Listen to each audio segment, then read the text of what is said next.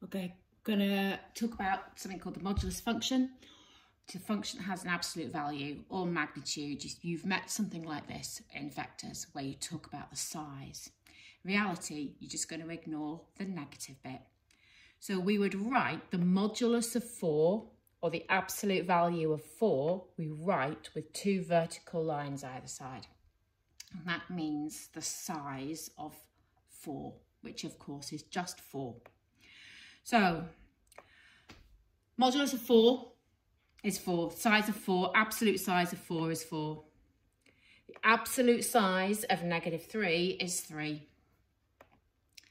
The absolute size of a number is 5.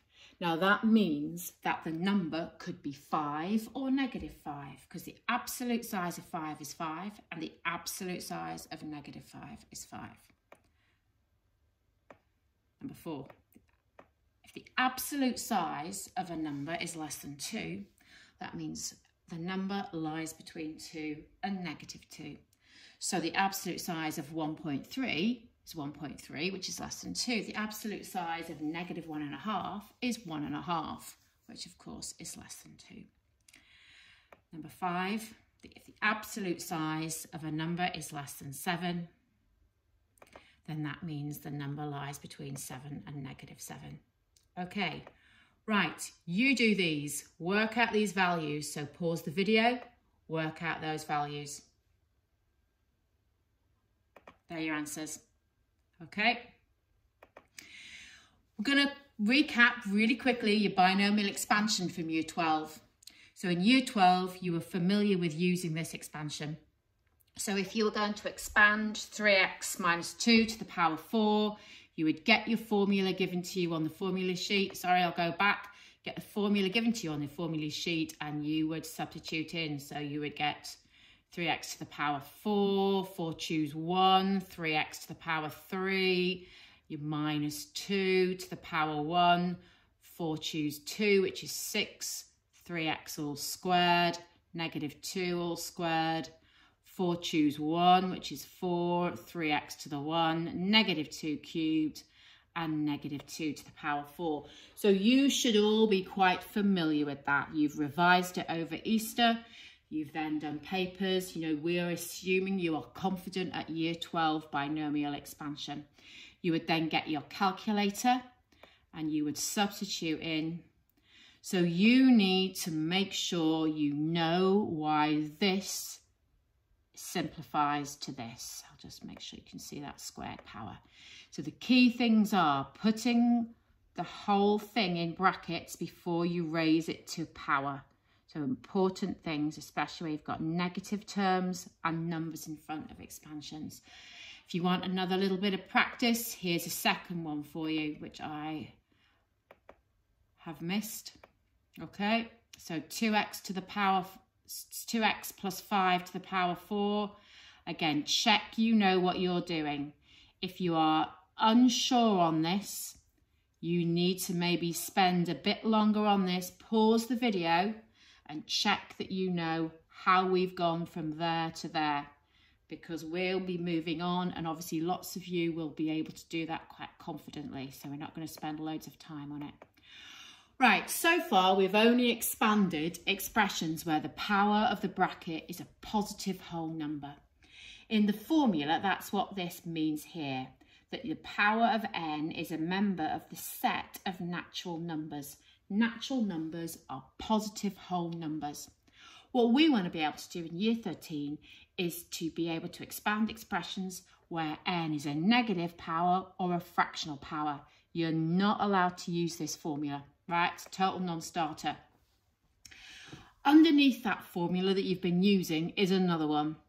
And this one is one that we use in year 13, or we can use. It's a second binomial formula, and it will work for all values of n. That's what this means. N is a set of the reals. Any value of n will work for this, as long as it is not a complex number. That's what that means there. Decimals, negatives, positive whole numbers, but you just wouldn't use it for positive whole numbers because it's too hard. It's more complicated and it goes on forever. It does not stop. Also, you can only use it when you've got a 1 there. This term here looks pretty ugly and pretty complicated. Don't worry about it, okay? We're really just going to be focusing on the pattern given by these three terms at the front. So what you basically are going to get, where you've got n, x is to the power 1, and you're in theory dividing by 1 factorial. When you've got two things there, n and n minus 1, you're dividing by 2 factorial, and the power of x is 2. Your next one will be n times n minus 1 times n minus 2 over 3 factorial, and your power of x will be 3. So let's have a look. If you're making notes, I think this should be what you write down. Your first term has got to be 1 in that bracket. You can't use this formula unless it is, because it goes on forever. You're going to be told how far to go or to work out a specific term. And, which we'll be coming to later in this lesson, there'll be a condition of what values of x can be put into this. We'll be talking about this over the next couple of lessons. There's a condition on what values of x the expansion works for. Right, example 1. Expand in ascending powers of x up to and including the x cubed term. So there it is. It's telling you how far you've got to go. And your power of n is -4. So you're going to use this formula and you're fine to do it because of that being a 1. Right. First term, always 1. nx, -4 times the x value. So plus -4 times the x value. N times n minus 1. So that's -4 times -5. Your x value is squared. That's okay because it's just a single x value all over 2 factorial. Next one, n, which is -4, times n minus 1, which is -5, times n minus 2, times your x value cubed over 3 factorial, ... It's going to go on forever. And then all you do is you put these in your calculator and you work them out. Next example. Okay, you've got power of -2, so you're going to have to use this formula, but all is well because that's a 1. Issues here are it's a takeaway 3x, so careful to bracket that. First term is 1. You've got that formula in front of you, plus n, which is -2. I'm bracketing that because I'm afraid of it. -3x is my x term, so I've bracketed those. Plus n times n minus 1 over 2 factorial times my x value squared. Notice how I've bracketed those, right? Because I'm afraid I'm going to make a mistake and I want to square the whole of that takeaway 3x. Plus n times n minus 1 times n minus 2 all over 3 factorial times your x value cubed. So again, I've bracketed those to make, because I'm scared of the negatives. Get your calculator, put them in. Again, pause your video and just check that you know what you're doing there. Right. Pause the video and you expand these as far as x squared. So you're only going to get 3 terms. The number term, the x term, and the x squared term. So pause the video, check you can do those two. There are the answers. Right, next one, 1 plus x to the power, oh, well, it's all square rooted. Now, of course, we know that that means 1 plus x to the power of a half. So it's a fractional power. So again, we're going to use our new formula, and all is well because you've got a 1 there.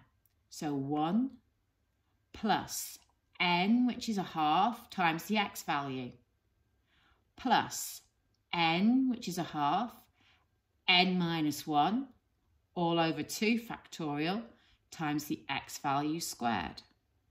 Okay, n minus 1 times n minus 2 all over 3 factorial times the x value cubed. Get your calculator, put them in, simplify them. That's your answer. Okay, example 4, very similar, but you've got a negative x there again. So rewrite your 1 minus x square rooted as 1 minus x to the power of a half. You can use this formula because you've got a 1 there, but beware that x value, we've got a minus x, so we'll bracket that. 1 plus n, which is a half, times your x value. Notice that's in brackets. Plus n minus 1 times your x value squared, all over 2 factorial. n minus 1, n minus 2 over 3 factorial times your x value cubed. And again, on your calculator, put them in. You can see you've got your negative signs there. Right, pause the video. You expand those two. You're only going up again as far as x squared. So pause the video, check you can do them.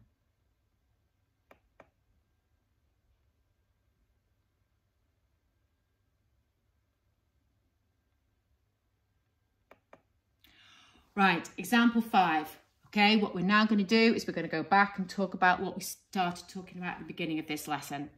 This condition here. Okay, so this is what we talk about as the range of values.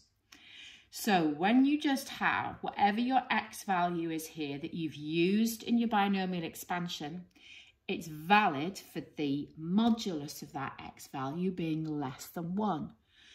The absolute value of that x value being less than 1. Now, what does that mean? Well, it means that in this expression, when you've expanded it, it will be valid for x's, the modulus of x being less than 1, because that's what's that x value there. And of course, we know that it means x lies between 1 and negative 1. Let's look at question 2.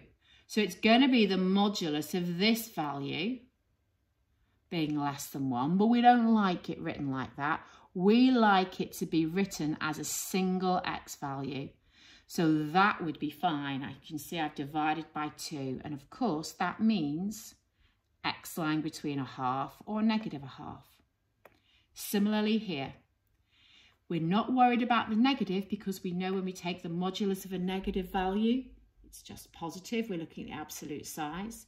So we consider the modulus of this x value being less than 1, which of course we know we would instantly rewrite like this. And that means that x lies between 4 and negative 4. Okay, stop the video, you do these. So what ranges of x, what are these expansions valid for? So if you just write those down, pausing the video. Here are the answers, okay?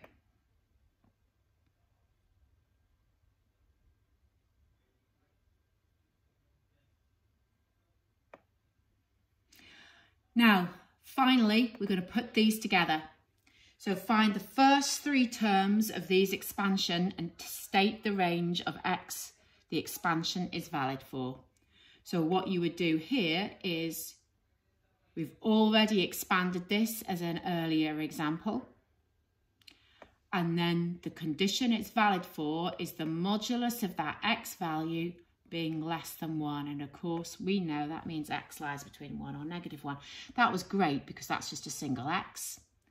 This one here, you've already expanded this using your formula today. So I'm just going to unveil it like that. But it's valid for the modulus of 3x being less than 1, which of course we don't like. We would much prefer it written like this or like that. Pause the video, do these. Write down the first 3 terms of the binomial expansion of each of these following expressions, stating the range of the expansion, the range that the expansions are valid for. Pause it, and then your answers are here.